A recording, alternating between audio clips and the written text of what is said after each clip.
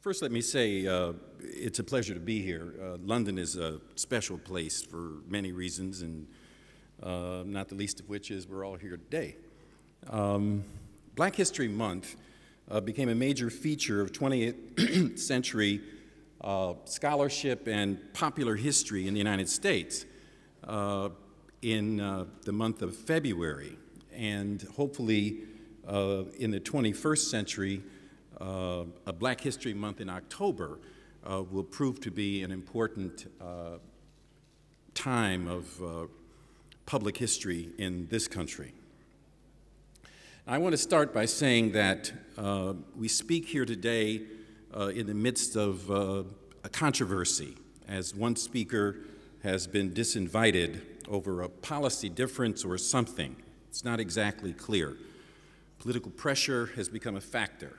I can't help but think about the many times that Garvey or Du Bois or Nkrumah faced accusations and censorship and were denied the right to participate and to present their views on a podium. Now, we must go forward with this occasion, no doubt. But to have a clear conscience, I had to raise my voice to warn against allowing such political pressure to sidetrack our need to speak of freedom and the fight against all forms of exploitation and oppression. In a short time, what needs to be said today at the start of the 21st century about three critical figures of the 20th century: Marcus Mosiah Garvey, William Edward Burghardt Du Bois, and Osagyefo Kwame Nkrumah. First, how does their historical context compare with ours? Second, what are some key aspects of what they stood for and accomplished? And third, how can we build in our time on what they did in their time? Now, the end of the 19th century was a time of the zenith of colonialism. We had at the end of the 19th century the Berlin Conference, where European countries carved up Africa. It's a rise of imperialism and the industrial age. It led to conflicts among the major capitalist powers and World War I, and then subsequently World War II. All of this was based on the globalization of the industrial system, the extraction of raw materials from all over the world to feed industrial production in the so-called mother countries. This colonization and this consolidation of the global system of industrialization set the stage for the resistance in which these three figures played a prominent role.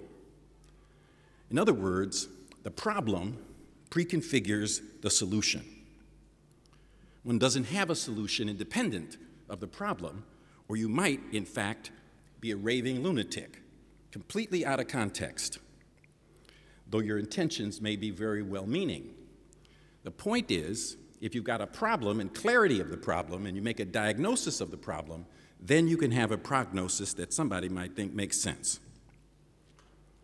Pan-Africanism was a rising tide of resistance within the networks within colonization, and therefore we can see the genius in what these three individuals represented and the movements that they embodied.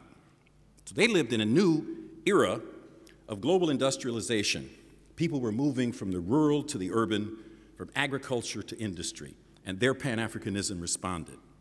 Our situation is quite different. We live in an era of the transition from the industrial age to the information age. The new technologies of computers and the internet are transforming the world. Used to be, you could become a been to. I've been to somewhere. I've been there. Now, of course, the actual is complemented and in many ways expanded by the virtual. There's a new social dynamic. Our world is in real time networks of communication via the internet and the World Wide Web. Transportation, in which migratory patterns of people are unprecedented, people moving around, back and forth, country to country, moving all over. I mean, you've heard people introduced, been here, been there. we all been to everywhere. This is a new age. But also bioengineering and the whole role of genetics. In the past, we were trapped in the physical reality of the world. It may be that in the future we have choices. This is going to redefine everything. See, it's one thing to talk about ideology. It's another thing to talk about what does science and technology provide for us as real choices that people are in fact going to make. This will impact everything.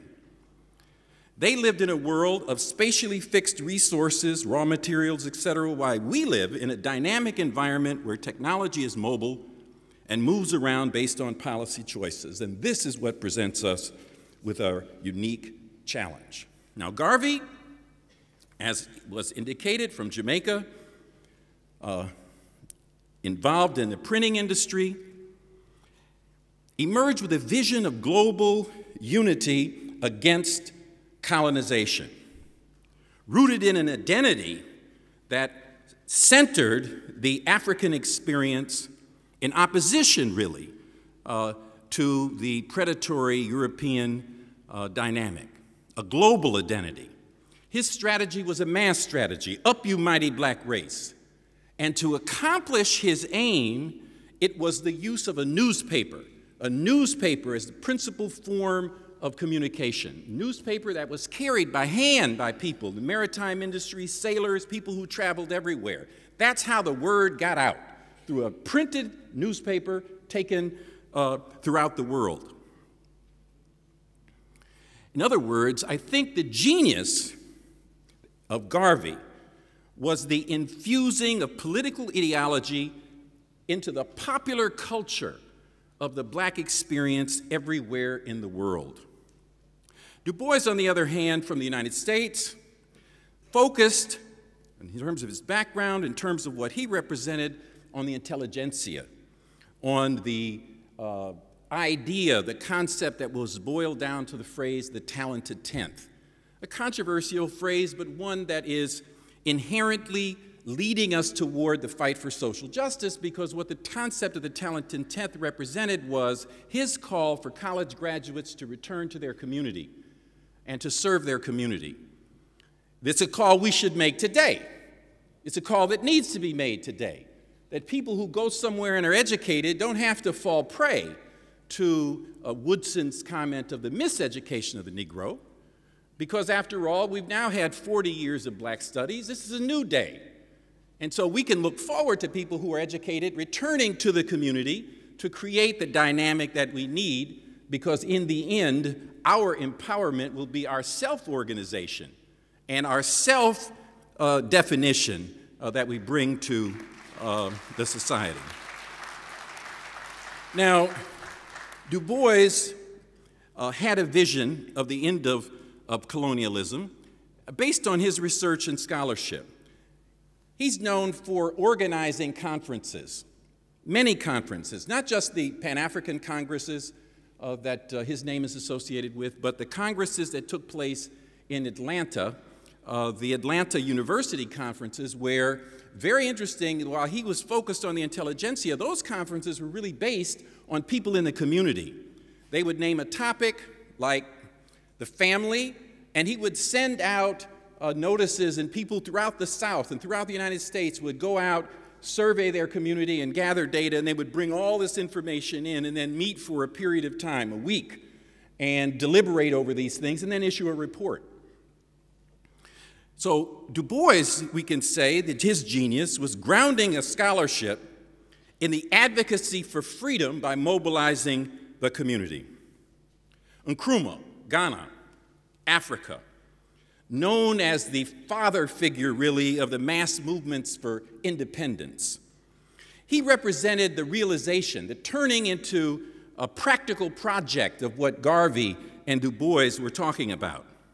He represented those ideas not about Africa, but in Africa on the ground. I think in terms of what I have to say this morning, the one thing I would point out about Nkrumah is the Akasambo Dam project. Because the Akasambo Dam project was a very interesting policy option that he chose, which was to develop the productive forces so that electricity, not only for Ghana, but the potential of the Akasambo Dam was electricity for many countries in West Africa. And electricity represents the basis of a modern economy.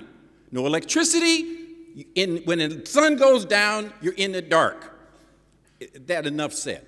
The point is, we need electricity. So I think it's, in the future, we might be thinking of Nkrumah not just as the father of the anti-colonial struggle, but the father of Africa's age of electricity. Now, these three great historical figures, therefore, represent the dialectical forces of black unity.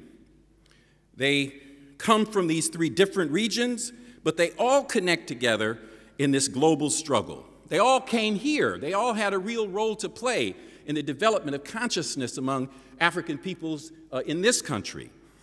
They inspired the last half of the 20th century based on what they did in the first half. Their vision remains the foundation of what we stand on against what's been called Afro-pessimism. The idea, you know, that black people are in trouble, worse off, and we are our worst enemy. And we ain't going nowhere, ain't been nowhere, ain't going nowhere. This kind of pessimism. Now, we all know that if you look around in the community, what you see might, in fact, make you pessimistic. So you have to reach for something to give you some kind of hope, some kind of vision of the future, some basis on which you can teach the children. And that's what we get when we talk about Garvey and Du Bois and Nkrumah. We get the vision and the hope that gives us an ability to go beyond the pessimism that people are expressing today. Also, there's a question of the link between the intelligentsia and the majority of people. You know, in the United States, anyway, a lot of black people get real sedity sometimes when they begin to focus on the privileges that come from being in a place like this. You know what I mean? Having a little drink at 5 o'clock in the reception. All these little perks that come from being inside institutions, that people get sometimes sidetracked and lose a connection to that broader group of people that we ultimately are tied to and therefore have to really be consciously identified with if we've got any real political sense. And lastly, of course, these three people use the most advanced means of communication available to them. Why? Because these means of communication are the basis on which they could communicate with that broader community of people that they were connected to in the historical motion of the fight against colonization. Our time now, as I said, is different, but the lessons I've just articulated, I think, apply. My way of thinking about these three men and the movements have led me to sort of codify what I call the ideological framework. Everybody has ideology, a view of themselves, the world, and the way they think it ought to be. But I think there are 5 aspects that you might want to consider in thinking about what is your ideology? What can be our ideology, our consensus at this historical moment? First is identity. Who are we? Where do we center ourselves? And I think that that's not just a question of who we want to be, it's a question of summing up who we are in terms of our relationships, our family, our neighbors, our extended family, the people we're connected with. Secondly, the question of consciousness and analysis, how we analyze the world. A lot of people think that the world is a simple place. In other words, that means they think it is as it used to be. The world today is different than it has been. It requires us to study. And a lot of times, you know, the old heads, and you know that could be 20 years old, but because if your mind is, you know, dealing with the old ideas, well, you're an old head. But my point is that all of us need today to engage in a study of the world because it is not the world that Garvey lived in. It's not the world that Du Bois lived in. This is not the time of World War I. The objective conditions are different, and we need to study those conditions in order for us to chart a path to freedom. Then there's a question of commitment. Identity, analysis, commitment. Commitment isn't a verbal rhetorical device that we stand up and use or just wave our hands and we're committed. No. Commitment is an assessment of how you allocate scarce resources. Fundamentally, it's about time and money. Everybody here is operating on 24/7. All you have to do is figure out how you use that, and that is what you're committed to. Sleep, eat, doing hair. A lot of people spend a lot of time doing things. I don't spend a lot of time doing hair, but everybody understands what I'm talking about. I rub my head, you know. Program, plan, action, what you do. So identity analysis, commitment, program, and action. Now, in the information age, I would suggest building on Garvey, Du Bois, and Nkrumah, two basic things. We're going to be dealing with this in a workshop. I also want to give my respects to Tom Blair, who organized the Digital Diaspora workshop. So I'm inviting you to join us in that. But the point is, the first 2 points. First point is that when we talk about these people in the past in general, we have to begin to engage with what we call cyber resurrection. Everybody got that? Now, here's what I mean. We now have a limited but important set of archives everywhere in the world. But a lot of the material that we need about these individuals, about movements, about organizations, and so on, represent virtually dead information because it's in archives that are not accessed except by specialists and people who physically are close to those archives. Now, if you go to Jamaica, if you go to Ghana, archives are scarcely being protected. So cyber resurrection means the digitization of the archives so that we can breathe life into these archives. We can click our way into the documents and we can access this knowledge. I actually mean something beyond that, because what I'm talking about is the actual consolidation of all of the print, audio, and visual materials constructed in a way that they are interactive so that we'll be able to, in effect, sit down and have a conversation with Garvey or with Malcolm or with Nkrumah, interrogating their ideas by having instantaneous, accessible, electronic, and coordinated archives, images and sound, so that our students and for ourselves, that we'll be able to access things in ways that will be incredibly immediate. They will, in effect, live again. I mean, are you hearing me? They're not living now. They're on your bookshelves. A few phrases, a few quotes, but the fullness and the complexity of ideas that are contained in thousands of pages and hundreds of hours of audio and visual materials are not accessible to us really. But they can be if we take seriously the information age in which we now live. We must liberate the archives. The second point is the development of a digital diaspora. Now, everybody knows that already. You're using email to talk to your relatives. We have spontaneous individualism now. It's cheap, it's fast, and everybody's doing it. And if you're not doing it, you're paying too much money and it's taking too much time. But what we need to do is to think about how to breathe life into the institutional structures of the diaspora. Let me just mention two quick things and I'll shut up. First is, just went to Akron, Ohio. Akron, Ohio is where the profits from the rubber industry are located. That's where Firestone, Goodyear were based in the United States, state of Ohio. Liberia is where the rubber came from. Garvey had an opportunity at one point to plan a activity in Liberia, which would have placed him and the UNIA and the global African community in relationship to that rubber. Ask the people in Akron, they know that the archives are there in Firestone, and here's Liberia. We know what shape Liberia is in today. So this digital diaspora is supposed to liberate the archives of Firestone so we can tell the story of Liberia. And we can engage Liberians in understanding and the people in Akron in understanding, and that can come together. But it's not a rhetorical thing. You can stand up in Akron and say, I'm an African. You can stand in Liberia and say, I'm an African.